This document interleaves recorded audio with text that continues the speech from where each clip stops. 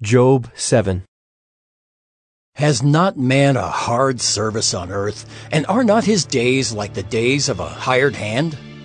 Like a slave who longs for the shadow, and like a hired hand who looks for his wages, so I am allotted months of emptiness, and nights of misery are apportioned to me.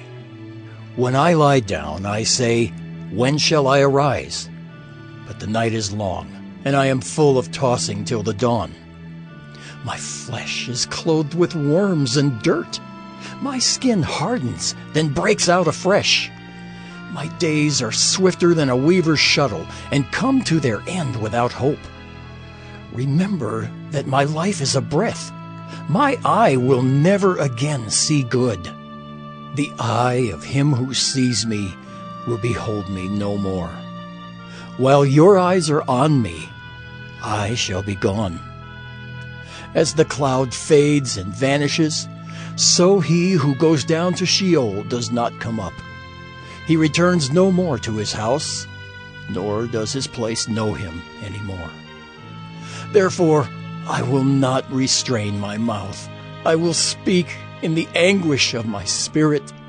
I will complain in the bitterness of my soul.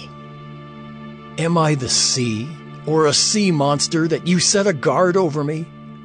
When I say, my bed will comfort me, my couch will ease my complaint, then you scare me with dreams and terrify me with visions, so that I would choose strangling and death rather than my bones.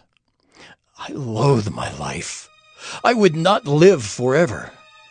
Leave me alone, for my days are a breath. What is man, that you make so much of him, and that you set your heart on him? Visit him every morning, and test him every moment.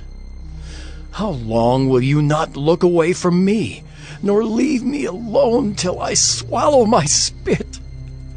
If I sin, what do I do to you, you watcher of mankind? Why have you made me your mark? Why have I become a burden to you? Why do you not pardon my transgression and take away my iniquity? For now I shall lie in the earth. You will seek me, but I shall not be.